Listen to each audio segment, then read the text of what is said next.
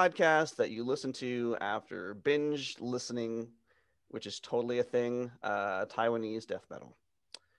I'm Chris, Jazz Sequence on the Internet. I'm joined, as per usual, by Binary Gary, who's Gary in real life, and Allison, who is Allison Plus on the Internet. Asparagus? Yeah, we can touch on that in a minute. Cool.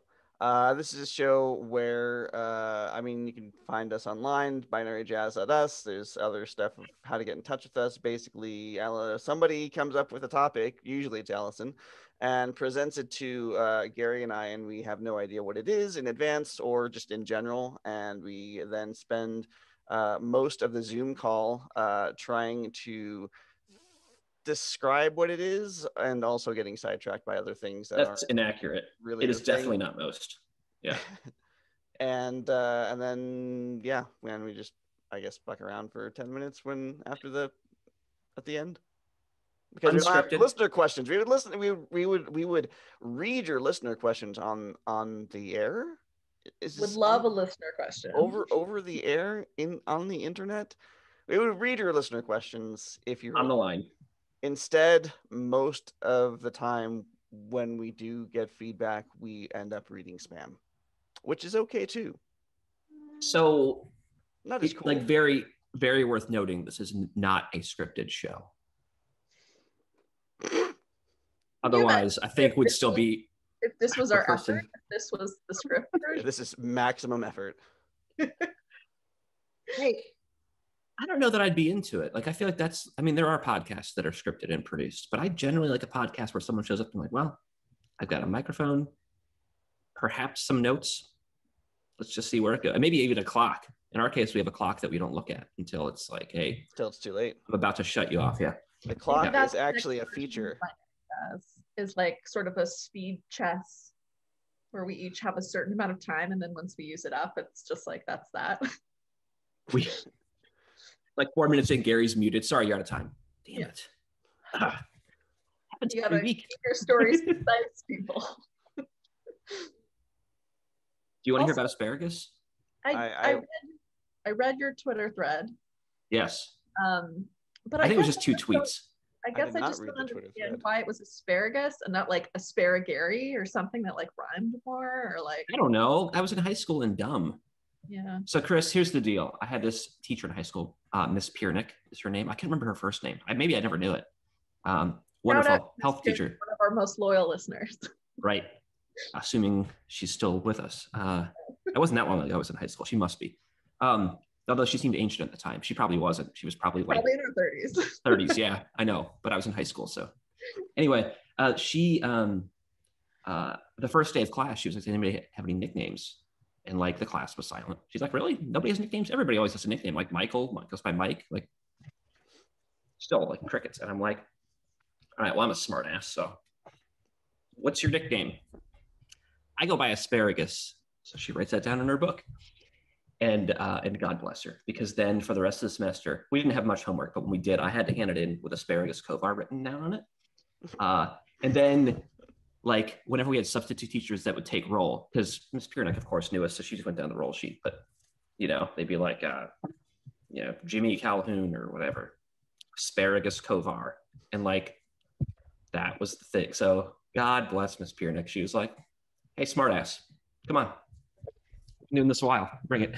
So I had to go buy Asparagus for a semester because I was a smartass. So good. I appreciate the commitment, and I appreciate her doubling down and being like, "Oh, right." I know. There I are laugh about it probably often. so few things that bring a teacher joy, just in general, with like so much pressure that's put on them, and like trying to get these kids to actually learn a thing or two. Yeah. That demanding one of your students be known and referred to as Asparagus has to be up there with like top. I disagree though, like, because in her case she like, you could tell she took joy in teaching. Like, she loved the kids that were smart asses, and she there were no trouble. I can't remember a time in her class where like someone got thrown out of class, which wasn't like in my school. Like, people got thrown out of class pretty often. I got thrown out of class pretty often. But she just, like if the class was feeling mayhem that day, well, she harnessed that mayhem and we still learned stuff. And I guess in health too, you always have the option of like, all right, let's tone it down or I'm showing gross pictures again. Like that's always the threat, right? So I don't know that she wielded that very much. But I mean, like she had us all singing about like how to identify cancer warnings. I mean, she was great. She really brought game for a class that should have been miserable and made it good. So shout out to Miss Piernick. Yeah, I hope that she is listening to you today. From your favorite produce student. Yeah. Do you eat asparagus? Oh yeah, absolutely. Yeah, we had it 2 nights ago. We had it as a side, and then the next night we had quiche with asparagus in it. So 2 days back to back. I love asparagus. We're not doing eggs, and I feel like most quiche is difficult, but I haven't tried it. Tofu. But yeah, then it's like our house and dietary restrictions. It's just like you can't do tofu because soy. I'm supposed to watch my soy intake, which I mean I could watch it rise, I guess, is also one way of looking at that. Yeah, it's like watching, like observing it, or is like limiting it. I feel like watching is like a pretty broad mandate. It's not like a hard no. It's more just like, just be careful that you're not having it for every meal and it's not your sole protein and blah blah blah. Yeah, that would be a lot. Yeah, I didn't think about quiche being like egg. So sadly, delicious. It's like egg and cheese. It's just all the good things. Yeah, and in a pie crust. Like it's so. Yeah. I don't know. I'm assuming someone was like, "Oh yeah, for sure." I'm assuming the person that came up with it was like, "Damn, it'd be good, a breakfast pie."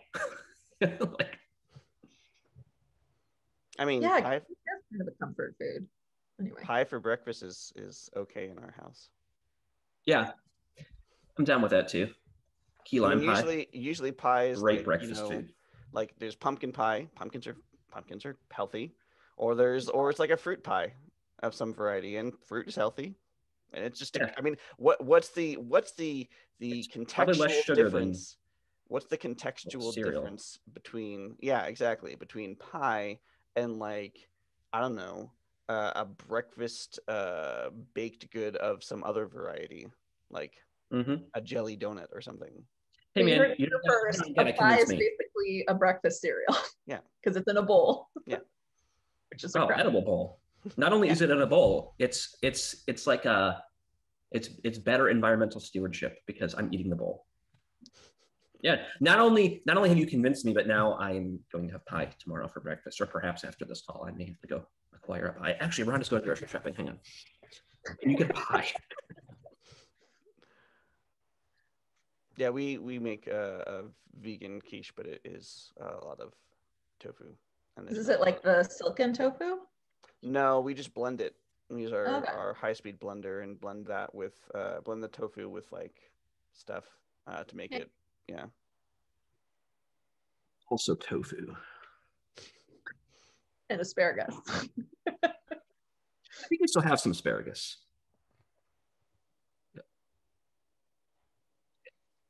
I don't know why I looked at my phone for asparagus, but I'm pretty sure we still have some.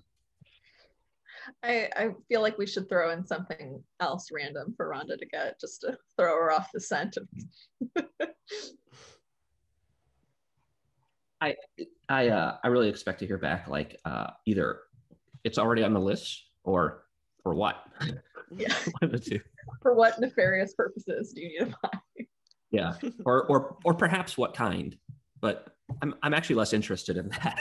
Like, you're like, look, just the one that looks the best. Yeah, I mean, go with what movie, like I don't know, whatever's in bloom. Whatever's in bloom. Yeah, because pies bloom. It's like a pie tree. Yeah. I think I famously have said several times that winter kicked my ass, and I was so thrilled when things started blooming here. That will continue to be a theme, I guess, because I'm about to talk about it again. So the azaleas, we have pink and white azaleas that have just been like amazing. I'm not a flower guy. I don't even know how to name flowers generally, but these, I would like look at them and I'm just like enamored by these things. These bushes, they're just so vibrant. And previously were just green and just exploded. And they're, I mean, they're, it's like the whole bush, you can't even see like where the green was. It's great. Um, so uh, I've taken that as like a phrase that I use, like, you know, like referring to things in bloom, just this, like, I don't know, like it feels like a word that means different things to me now than it did 45 days ago. It has movement. It has like direction and growth. Yeah, it's definitely more than just like, oh, it's blue. Is that because is that because North Carolina has seasons, perhaps?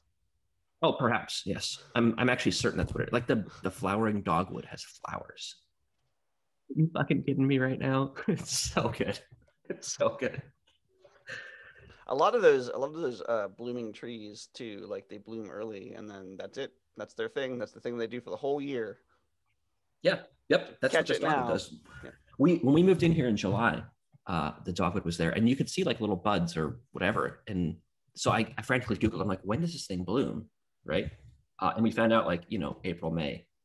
We're like, damn it, we missed it. So that's kind of, I mean, I won't say it's been circled in the calendar, but it's just right outside the kitchen window. So we often have this discussion, like, I can't wait till that thing blooms. And so now, like when it started, there were like 2 or 3, and it was like, have you looked at the dogwood like this afternoon? It was like that often, that thing. We have our apricot tree has branches that go right in front of our bedroom window. So like when that's blooming, we can just look outside and the thing is that none of us in this house really like apricots. So and apricot trees are really early bloom, at least ours have been. So like we kind of subversively hope that like it's pretty and it's bloom. We like to see it bloom, but then we hope for like a really early freeze or a really late freeze, I guess, to kill all the flowers so that it doesn't actually turn into apricots. Like give us the flowers and then like snow and kill all the apricots. Oh my god, that's perfect. Because it happened like because the first year we were here, like we got tons and tons of apricots, and like we don't pick them because we don't want them. Nobody else picks them, and so the squirrels pick them, and then they just drop these apricot bits and pieces onto the deck, and it's really nasty, and it sits out in the heat, especially in the summer, and it just grows.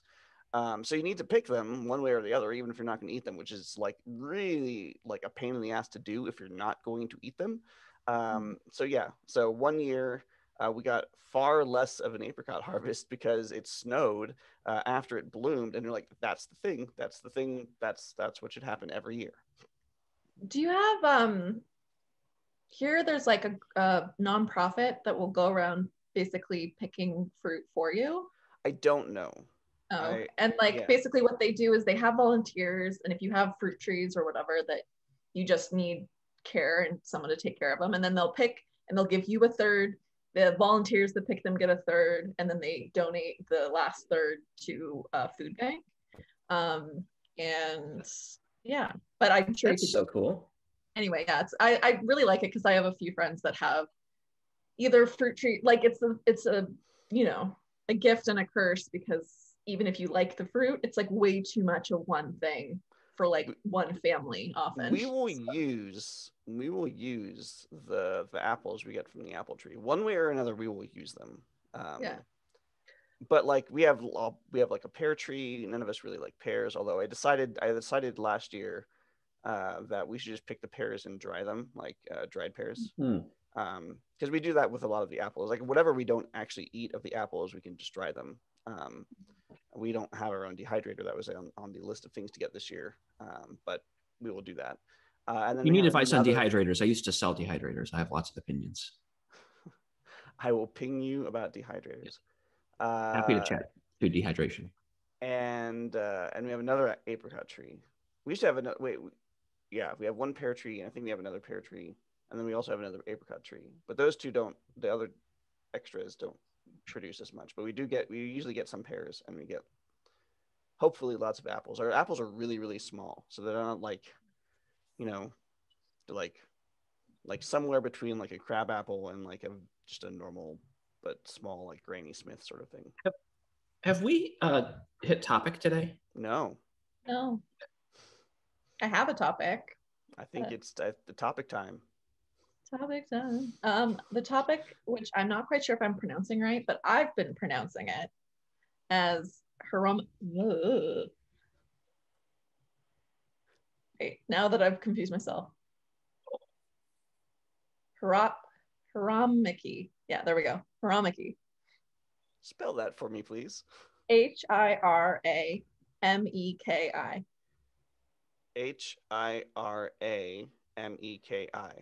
Yeah. Wow. It could also be Hirameki. I just feel like Hirameki sounds better. Mm-hmm. It looks Japanese in nature. It looks Japanese. Yeah. Yeah. Mm. In which case, did you see that, Chris? We said that. Hirameki. And she gave a knowing glance. It is not Japanese. This is. Didn't see that. Rugs getting pulled out from under us today. Watch out. I didn't say anything though. Speed bump. Yeah, and I don't know about pronunciation because I've only seen it written. So. Well, if it's Japanese, you pronounce all of the vowels in the same way all the time, so it would be Hirameki. Tyler and I had this conversation the other day about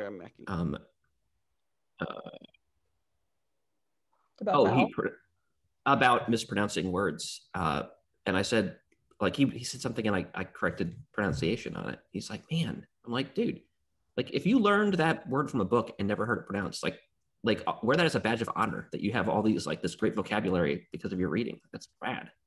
So, yeah, Aaron, I also mispronounced.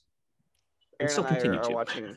Aaron and I are watching. Well, I'm watching Critical Role with Aaron, and Matt Mercer pronounces a lot of things incorrectly because obviously he's only ever heard those words or read those words and not heard them out loud, because it's like obscure words that you wouldn't hear out loud because it's like, nah, I need to think of something and I'm not going to.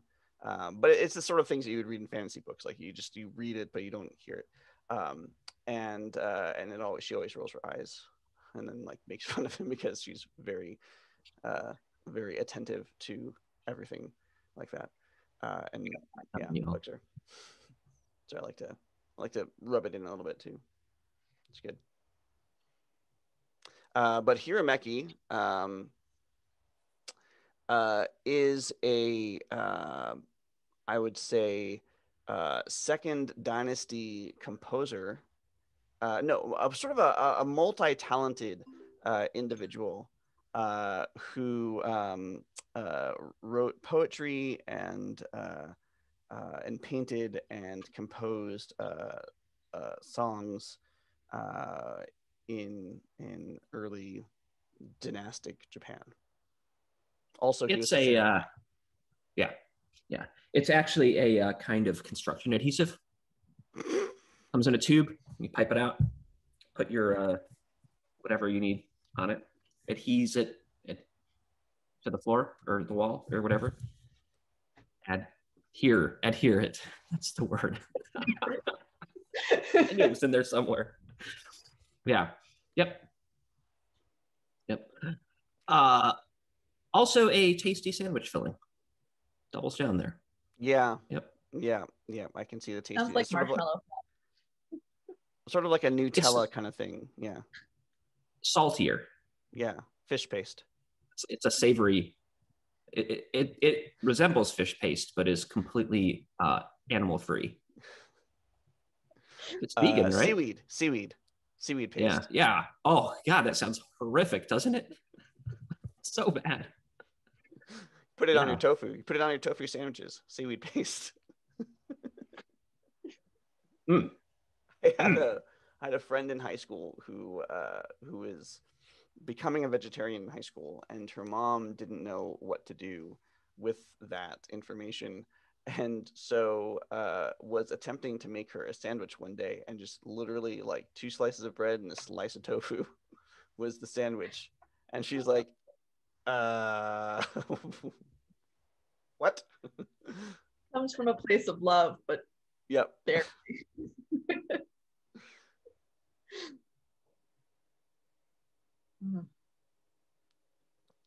Tofu sandwich.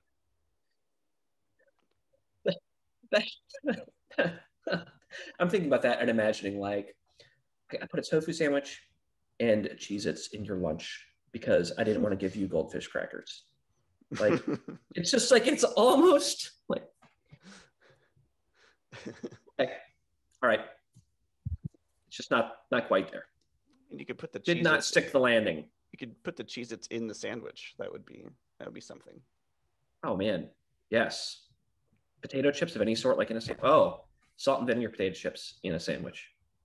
Or a nice. Are you going to ask Rhonda to get salt and vinegar potato chips now? Nope. You already have them. Nope. No, I'm fine imagining them. I'm just going to throw some pickles on my sandwich today. I'm fine with imagining. I've never been hugely into the salt and vinegar chips. I got more into them when I was in England because it was more of a thing, and also there's very strange. Well, how long were you in England? A semester, so like 5 months. Got it. 5 months. Okay. Long enough to adapt to some of the behaviors, I suppose. Like I started calling my pants trousers, and that was it. I didn't wear anything other than jeans, so that was pretty easy. Yeah. Were you vegetarian then? I was going back and forth at the time, and while I was in England, I was in a fourth period where I was no longer vegetarian. But then I kind of bounced back sometime after that. So did I really where I'm going with this is, did you get fish and chips? Yeah. Okay. Yeah. Yeah. And the verdict? Excellent. Yeah. All right. Would do. Yeah. 10/10. Yep.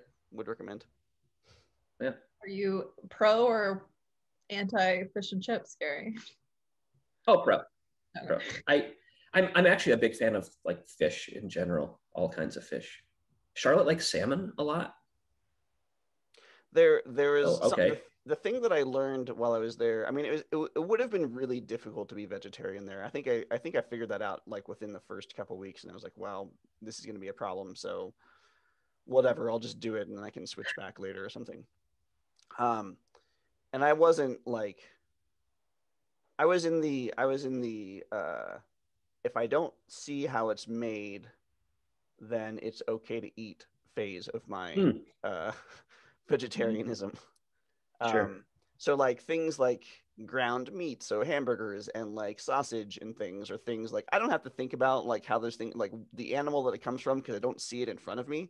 So I'm just gonna pretend that stuff doesn't exist and just eat the thing. And from the sausage tree. Yeah, exactly. And like meat pies and like sausage pastries. Right next to like things. Vines of Dyson spheres.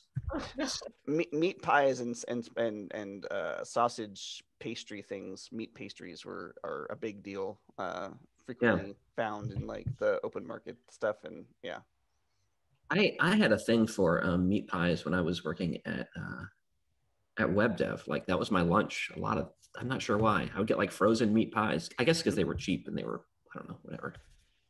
I loved sitting on the porch and having a meat pie when it was like 100 degrees outside. That's maybe the one thing that working remotely doesn't let you, I don't know, not that I miss, but that like I like scoping out other people's lunch choices. And so like I miss that experience when I work. Were you there at WDS when I created the lunchroom, but I did it with the wrong prefix and then it couldn't be changed?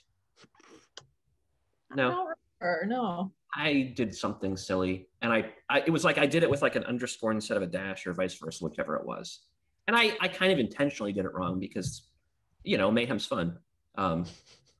But then like in Slack, like you couldn't rename it to replace the slash or the dash with the underscore, or vice versa, like it was broken. So like whenever Brad would mention that room, he would mention that Gary broke the channel name and it couldn't be fixed. I'm not sure he was actually like upset about it, but I do know that he really appreciated that it was broken and wanted everyone to know that I was the one that broke it, which was fine. I mean, it's actually accurate. What was the purpose of the lunchroom? Was it just a place to chat? To show pictures of your lunch, like literally that. Like, here's a peanut butter and jelly sandwich I made. I often was like the only voice in there for days at a time. um, which I was fine with, because that also, like, there were times where I would like copy and paste the photo from the previous day if I was doing leftovers, you know, just because I thought it was, I enjoy, like keep Gary happy, give him an empty channel he can talk to himself, apparently. I mean, that's fair. Yeah. Yeah, I'm the guy that, like, you know, how to keep a dummy busy, turn it over like 6 or 7 times. All right. In fact, coincidentally, Hirameki actually means an empty room in which you talk to yourself. That's what it means. I have problems with reverb. Not me personally, but like listening to reverb. Like, it really bothers me when there's an artificial reverb. And I mean, I feel like you can't do music without putting some in there, because like just dry sound is like, ooh, that's a bit too honest, you know? Like every instrument and voice. Maybe not every, but damn near every instrument and voice. But then, like, if you apply like reverb, there's a point where it's like, oh, that's too much. But you pull back and you go, that's a bit too honest. Like, there's actually not a line. There's not a balance that works. And I don't think it's possible. I'm fascinated by your phrasing of too honest. Like too crisp or too. No, like too honest. Like you like it like someone takes like a photo and you look at the photo in the hallway, you're like, oh, that's great. But like, you don't like walk up to it and like look at like the blemishes on someone's face. Like, you know, like I don't want to say it's too zoomed in, but it's like a little like, maybe we could have photoshopped that a bit, or just don't stand so damn close.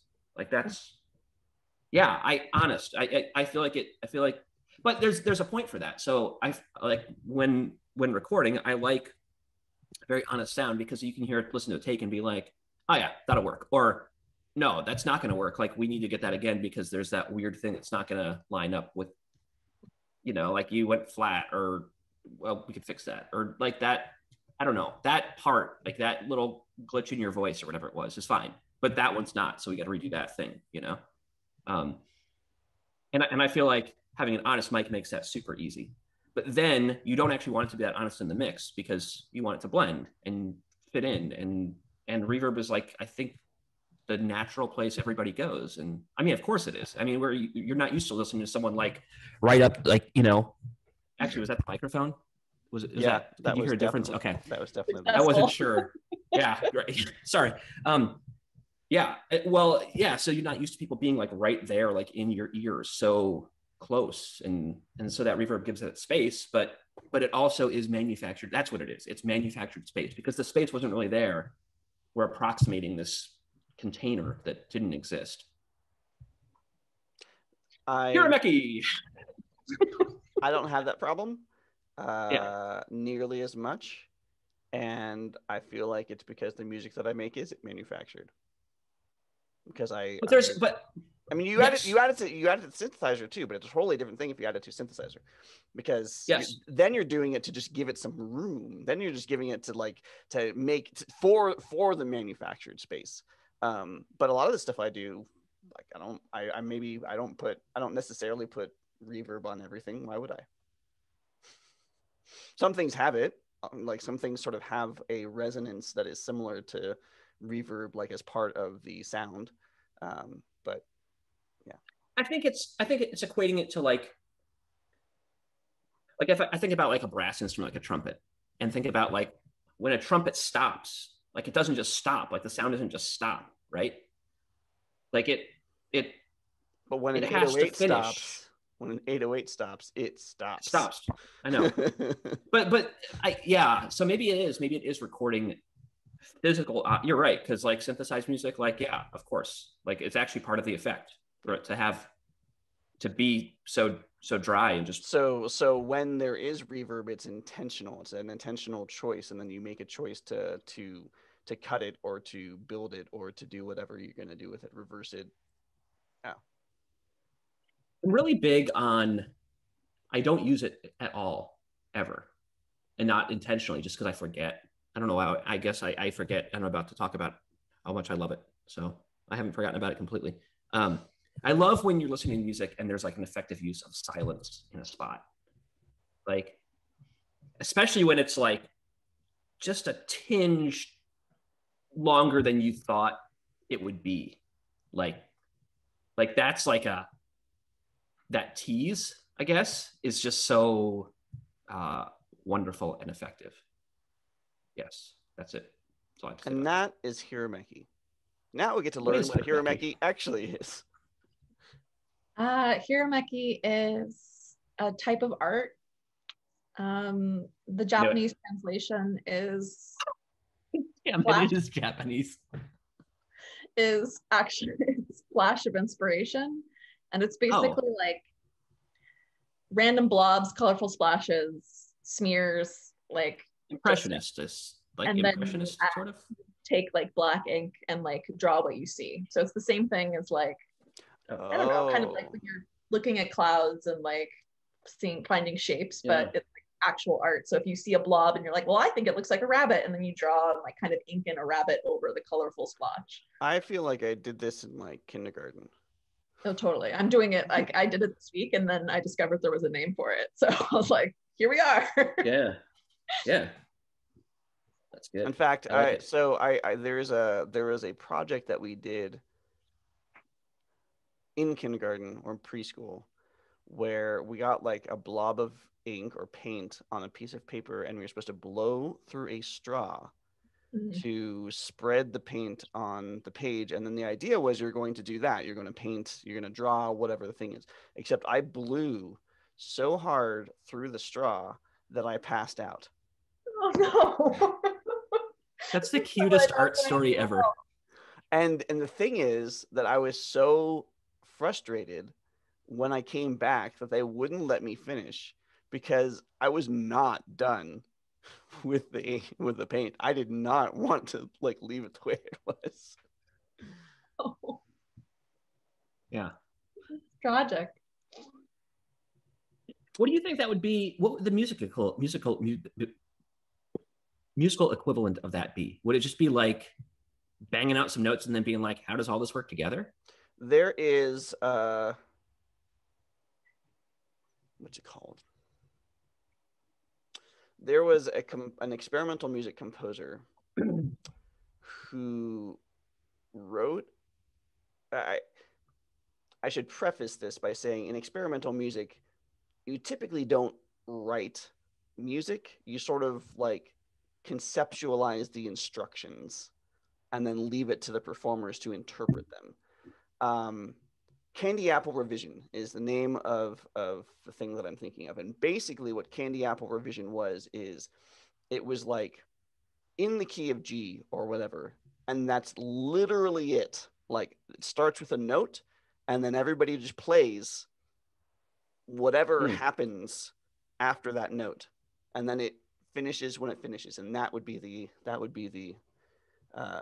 musical equivalent. Hirameki. When I was in college, we had I worked at the auditorium and had to do like sound setup, all kind of stuff. And there was this. We would always have like the music department bring in musicians, and it was always very like, what you would expect at a liberal arts school, and not super exciting. But somebody brought in this trombone player, and she was like, "Hi, I need 8 speakers. I need 8, I need an octaphonic setup. How many amps do you have? Can we make this happen?" And like for those of us working in the auditorium, we're like, wait, like we what? Like we get to do weird, cool stuff? Hell yeah.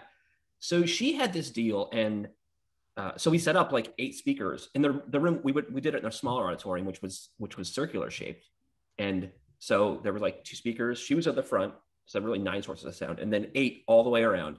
And they came off, like we got enough amps, and they were like all mismatched. It was all like this like conglomerated like duct tape nest, and it came into this board, and it was like, careful with that cable, don't wiggle that one, we'll lose those 2 speakers. I mean, it was barely held together.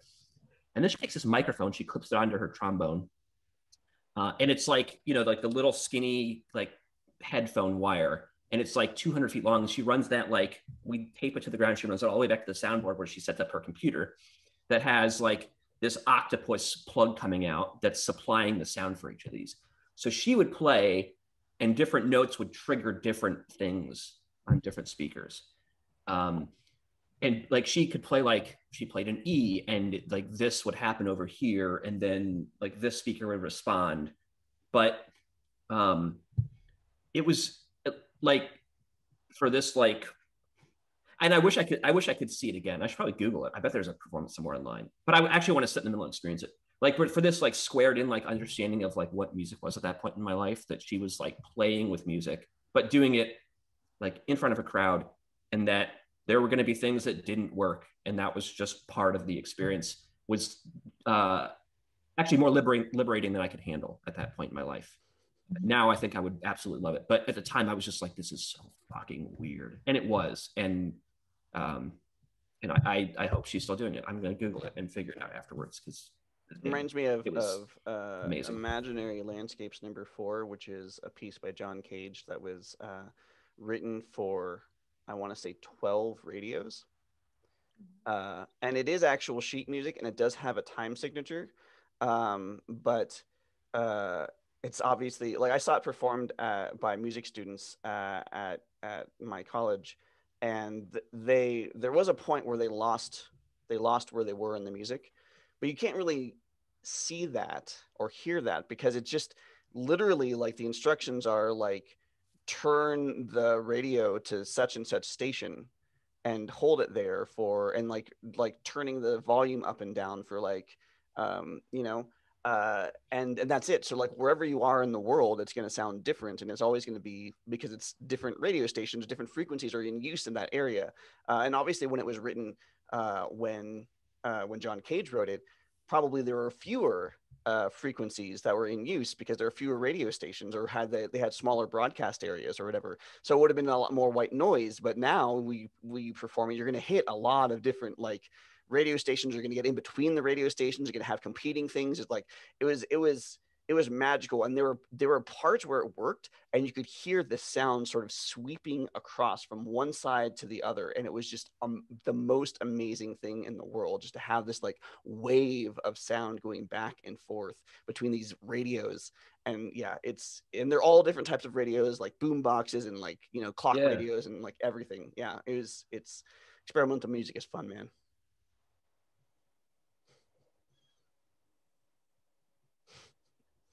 I had a question, but we don't have enough time for it.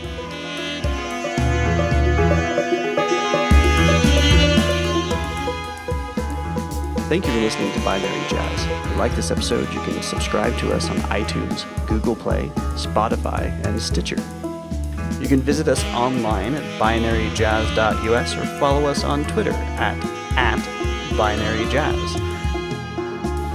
Don't forget that you can ask us a question through the form on the website or on Twitter, and we'll read it aloud on the next episode of Binary Jazz.